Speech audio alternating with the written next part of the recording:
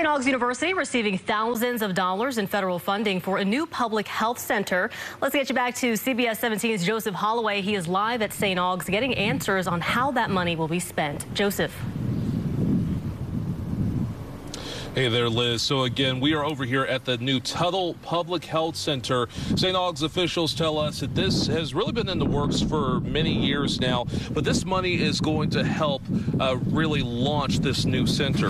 And university leaders, along with Congresswoman Deborah Ross and Congressman Wiley Nickel, were here for today's announcement of $490,000 in federal funding. That money coming from the omnibus spending bill for fiscal year 2023.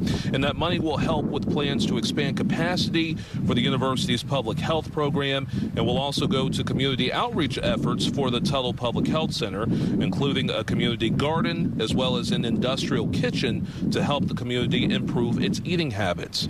St. Aug's Associate Vice President of Health Initiatives, Dr. Michael Brown, tells me that they want public health students to get firsthand experience on tackling problems facing communities of color and low-income areas. The main priority we have is having people from the community, in the community, actively engage in the community. And that's our #1 goal. And Dr. Brown says students will have access to state-of-the-art technology in this new center. They are hoping to open it sometime this semester or by fall at the latest. Live in Raleigh, Joseph Holloway, CBS 17 News.